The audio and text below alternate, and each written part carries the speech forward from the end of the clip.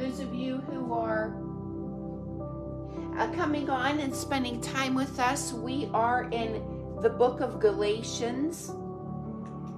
We are still in Galatians chapter 1. And so those of you who are on the replay, we're going to be watching on YouTube.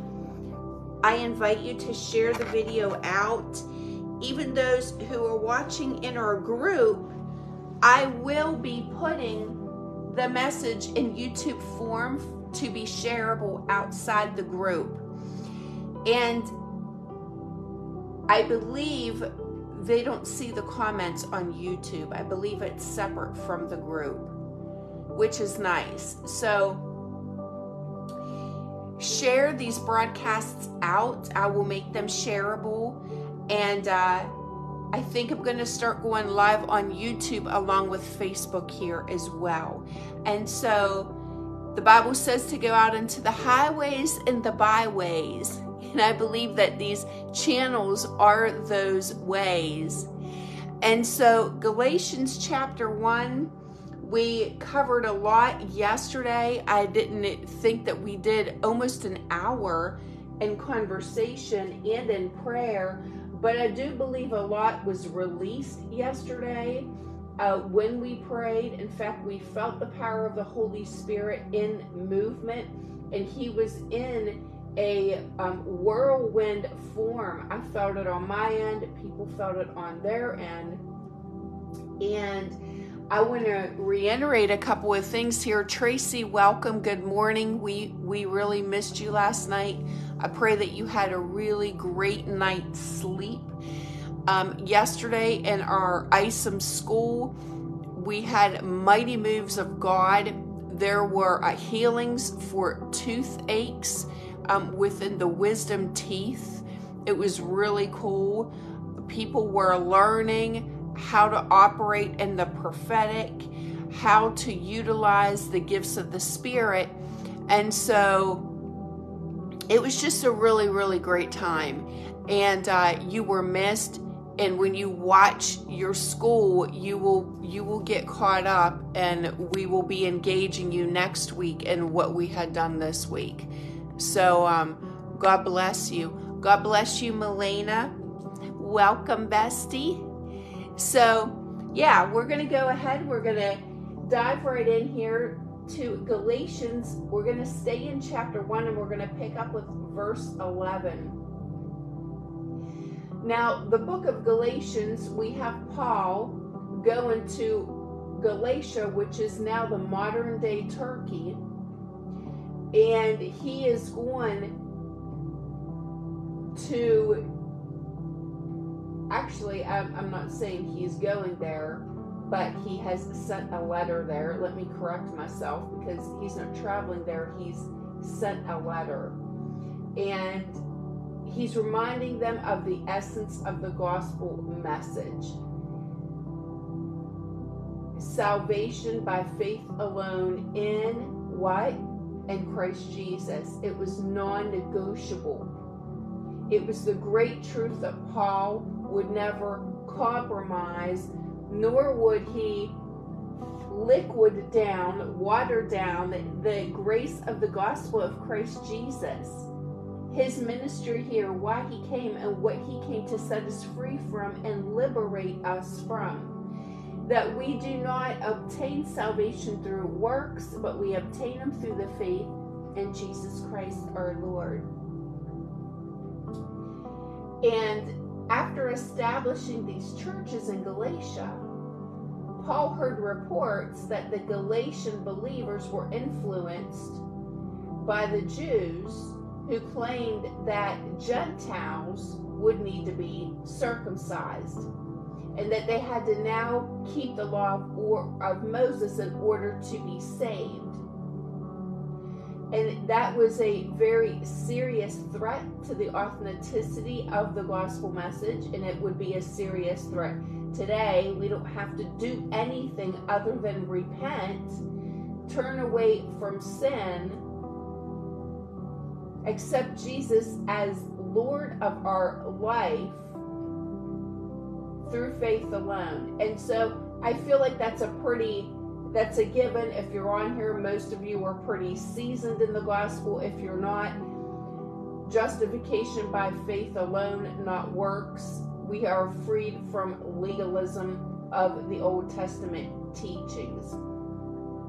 And so he is pleading with these people because when they return back to legalism, you basically become a slavery in your life. It becomes a form of slavery in your life.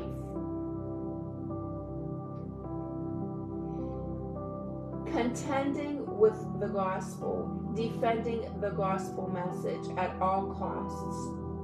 We're going to read on chapter 1, verse 11. I want you to know, brothers and sisters, that the gospel I preached is not of human origin. I did not receive it from any man, nor was I taught it. Rather, I received it by revelation from Jesus Christ. I just love this. I just love this because Paul, an apostle, was called by God and not by any man. He was called by God personally and not by any man. And he was taught by God. And he actually put himself away for a few years before he went out in ministry, before he even introduced himself to the other disciples. And he spent some time getting educated and learning, and I would just love to know what that had looked like for him. Because he says, I didn't receive it from any man, nor was I taught it. I received it by revelation from Christ himself. Christ who had died, okay, and he rose again, came back to teach Paul. First, he had his road to Damascus experience where he met Jesus face to face, and Christ asked him, Paul, Paul, why are you persecuting me? This is how Paul met Jesus. Paul was killing Christians. He was doing horrible things to God's people, and Jesus comes to him from heaven and says, why are you persecuting me? And the Bible says, when you hurt my people, you actually inflict Jesus himself. There is something that happens where we take on the burden of Christ when we are persecuted. It's like re-persecuting him over and over again. And Jesus comes to him on the road of Damascus and asks him, why are you doing this? Why are you persecuting me? Now, Paul was Paul was a Pharisee. And what I want to say is he was a believer. He was a true believer.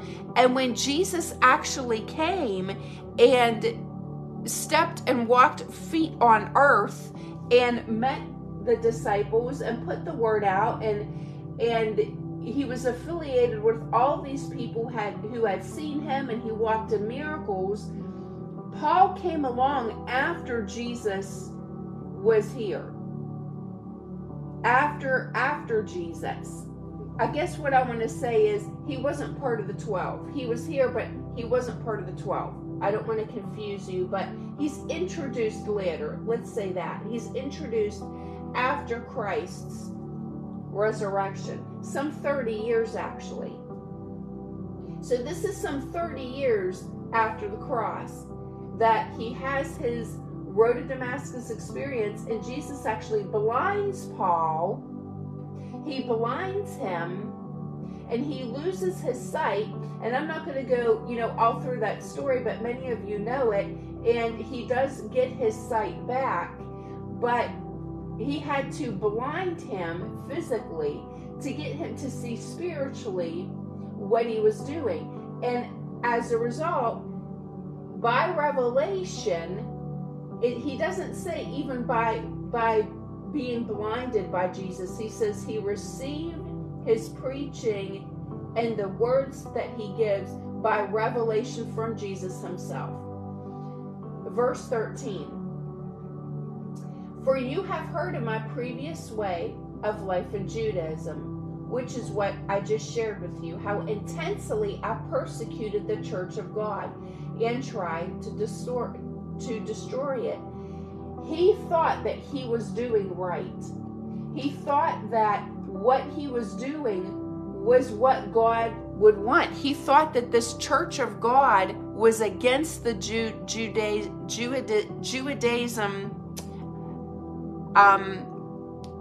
keepings. He thought it was against what they were being taught, against their keepings. And so this is why Paul persecuted the church so heavily. In fact, he's the one who initiated the first martyr, which was Stephen, for Christ. Stephen was the first martyr for Christ after Christ died, and Paul sat and watched the people stone Stephen to death. And that in itself was an incredible story where you see that Stephen said to God as he was being stoned, "Forgive them, for they know not what they're doing to me." So he actually forgave Paul while he was being stoned to death, and saw the heavens open, and the heavens received the spirit of Stephen. So there was a forgiveness over Paul. I just find that incredible. All of these stories that lead to Paul's revelation of Jesus, I feel, have a significant role in play, even on his encounter with Christ. You know, the power of prayer, the power of breakthrough, the fact that a man who loved Jesus, he was serving the widows. It says in the Bible that Stephen was actually a man of great stature with the Holy Spirit, and he was very much filled with the Holy Spirit, spent much time with God, and he was serving the widows at the time of his stoning, and he releases Paul from having him stoned. And he says, "God, forgive them, for they know not what they do." The same words that Jesus spoke from the cross himself to release us. Mary Jane, welcome. It's nice to see you. God bless you, sis. I miss you, and I miss Jimmy. Please say hello to him for me. And so, let's see. I had just circulated back and lost my place. Okay, Galatians chapter 1, verse 13. In this letter, Paul reminds these people, remember where I was and where I was from. Remember that my previous ways and how I intensely persecuted the church of God and tried to destroy it. I was advancing in Judaism beyond many of my own age among my people, was extremely zealous for the traditions of my fathers. Paul was a leader. He was a leader in the Jewish faith. He had much power in the community to do what he did. And he's reminding them, look, I introduced you to the gospel message. You know where I was from. You know how it changed me. I feel like I need to turn this music down. Hold on one moment. Because on my end, I feel like it's kind of loud. Hold on. Okay, there we go. Paul was teaching how to minister to people who are falling back, who are backsliding back into legalism. And Paul is reminding the people in the book of Galatians that remember where I was from. Remember how I received the revelation right from Jesus himself, that he is the way, he is the truth, he is the life, and nobody gets to heaven except through Christ and through Christ alone, not by works. And he's reminding them, look, I need to take you back to the beginning here where you first got it. And he says, remember my status, remember my stature. Verse 15, but when God, who set me apart from my mother's womb and called me by his grace, was pleased, to reveal his Son in me, so that I may preach him among the Gentiles. My immediate response was not to consult any human being. Wow. This is a teachable moment for us, that when we feel that God has set us apart for an assignment, that we need to sit with God first, and we need to channel that revelation in our spirit. When you have been called or you have been asked to do something, you've asked to confront a region, you've been asked to confront a church, you've been asked to confront a friend, you've been asked to go on a special assignment regarding the protection of the gospel of Christ Jesus, you receive this in your spirit, and now you have to sit with it, you have to marinate in it, and you have to make sure that what you're receiving is correct. You have to have a dialogue, I should say, or a dialect going back and forth with you and the Father, and you receive more of a revelation from him, confirming the assignment. Then and only then you go forth to men, and maybe with other fellow Christians who are walking in the Spirit of God, not just any friend, but who are walking in the Spirit of God. You then can come to them in prayer and supplication and tell them what you have heard from the Lord, and discuss it together. In the mouth of 2 or 3 witnesses, the Bible says, a matter is established. So once you feel you've heard it, and now you take it to the mouth of witnesses. But this is sharing with you how serious Paul is. And he says, look, my Lord has set me apart from my mother's womb and called me by his grace. Just like the Lord has set you apart from your mother's womb, and you have been called by his grace. You have not been called to follow in the tradition of your parents. You have not been called to follow in the tradition that you currently knew. You have now been informed by the true gospel message, and it said that it pleased to reveal his Son in him, just like it is pleasing to God to reveal Christ in him, the hope of glory, through you. And you go on, and you might think that you are not a preacher or not a teacher or part of a fivefold ministry, but you do know the Word of God. And your immediate response is, thank you, Lord. Thank you for this privilege to share your gospel message with a friend, with a family. Thank you for the revelation that I've received from Jesus to open my spirit and know the Holy Spirit who is leading me and guiding me in all my ways. Verse 17, I did not go up to Jerusalem to see those who were apostles before I was, but I went to Arabia. Later I returned to Damascus, which is where he first found Jesus. Then after 3 years, I went up to Jerusalem to get acquainted with Cephas, and stayed with him 15 days. Now Cephas, just so some of you might not know, that is Peter. Peter who walked on the water. Peter who denied Jesus 3 times. Peter. And it says he stayed with him for 15 days. I saw none of the other apostles, only James, the Lord's brother. I assure you before God that what I am writing you is no lie. So he's basically giving the Galatians a resume. He's giving them a resume that he went and, look, I met Peter. I didn't see any of the other apostles, only James, the Lord's brother. And I assure you before God that I'm writing to you is no lie.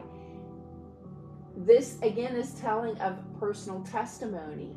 How your personal testimony is the testimony of Jesus. Your personal testimony of encounters that you have been having at meetings, miracles that you have been seeing, preaching that you have been hearing, how God has been showing up and transforming you from the inside out. This is all You are building a resume with the Spirit of the living God.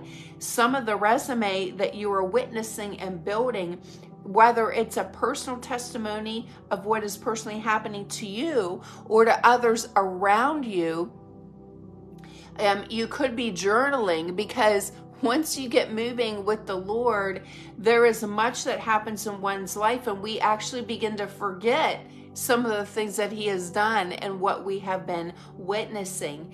And so Paul was giving his resume with the Galatians about his past with God, without God, and with God. Verse 21, then I went to Syria and Cilicia. I was personally known to the churches of Judea that are in Christ. They only heard the report.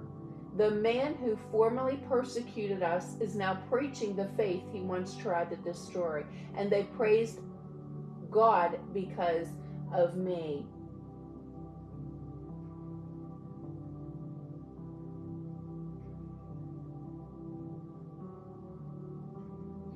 I like in this chapter, I want to reiterate something here because this is so important. I want to take you back to verse 16, where it says to reveal his son in me so that I might preach him among the Gentiles.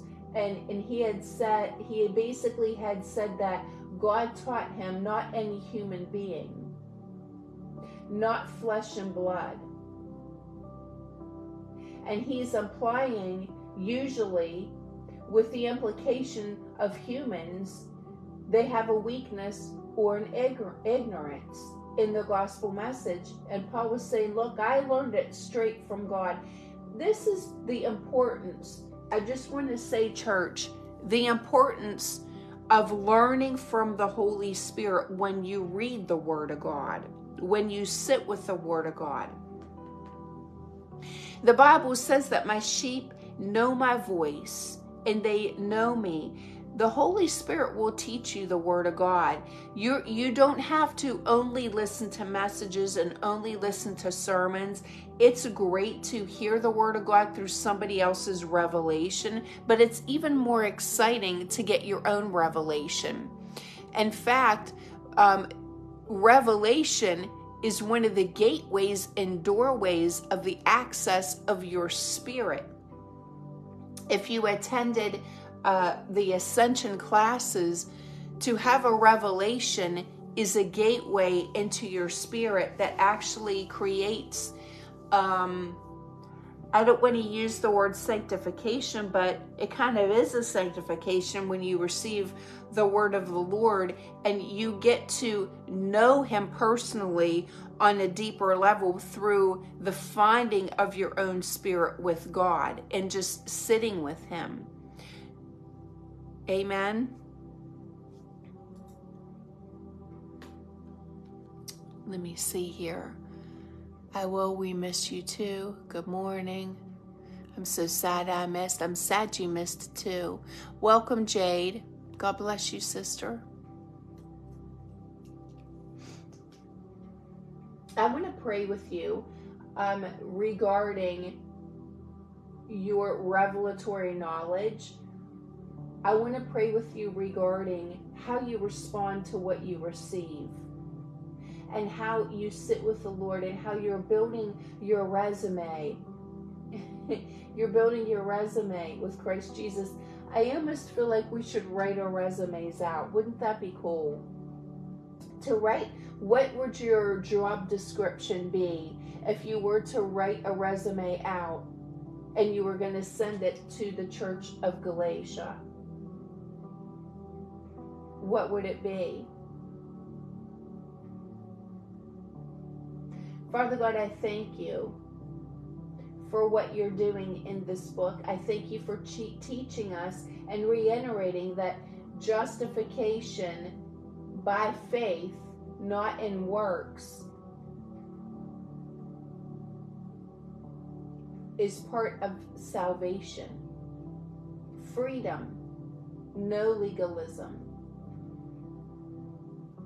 Lord, I thank you that all this is done from a position of holiness, not law. Love, not law.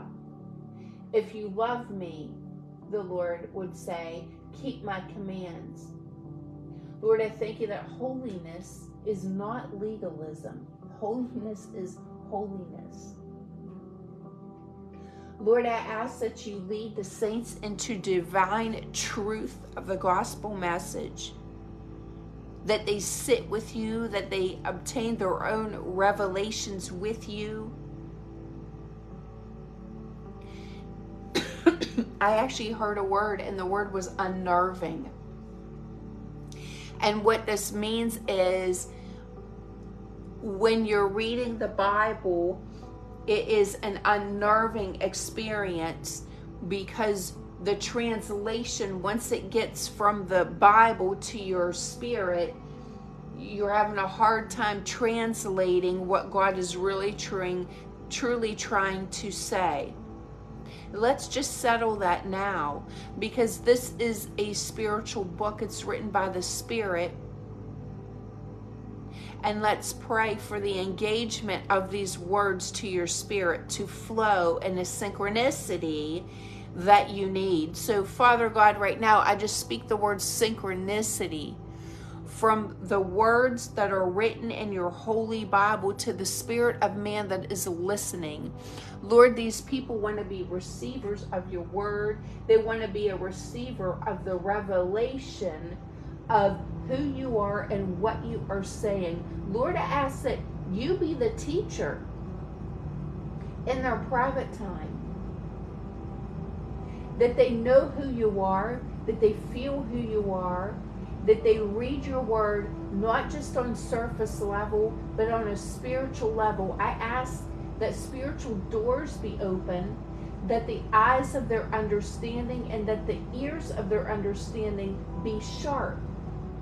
I ask you, Lord, that you sharpen their swords with the word of God, and that as they read it out loud, that their faith is being built up. Faith comes by hearing the word of God, hearing the promises of God, hearing what God has to say in his Bible, in his holy word. What I would even do, those of you who are being taught the book of Galatians, put it on your Audible Bible app and listen to the book being played to you. Listen to it coming to you instead of you reading it out loud. That you would have great revelation doing that as you are remaining in prayer and listening, maybe even speaking in tongues as it's being played to you. These are all strategies that I use to engage with the Holy Spirit and ask him, what is it that your people need to see? Why are you asking me to teach about this book? And the big reason why is the Lord wants to disengage you from past preconceived religions that have been instilled in your mind and heart that cause blocks and walls from you receiving the true gospel message. God is tearing that down in the church. Praise God. Praise God. He is removing that. He is removing that. So, Lord, I thank you for what you're doing. I thank you for chapter 2 that we will begin on Monday. And I ask you, Lord, to protect them and their steps in all their ways this weekend. I speak the Lord's provision over you, reminding you that you have received divine health, divine care, divine strategy, that God is amidst you and that he is among you, willing, ready, and waiting in the mighty name of Jesus. Monday, we have a guest speaker coming who will be teaching on prayer. And so if you are interested in coming, she is an intercessor and she's teaching on intercessory prayer. This will be the second class.